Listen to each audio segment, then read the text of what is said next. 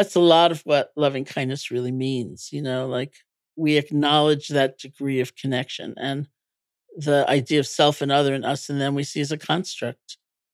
But that doesn't mean you're going to just let somebody behave the way they behave or not fight or not protect somebody or and that's the confusion many people have.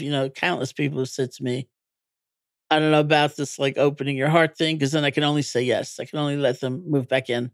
I can only give them more money. I can only let them keep hurting me. Um, and I don't think it means any of that. We know there's such a thing as tough love. We know there's such a thing as fierce compassion.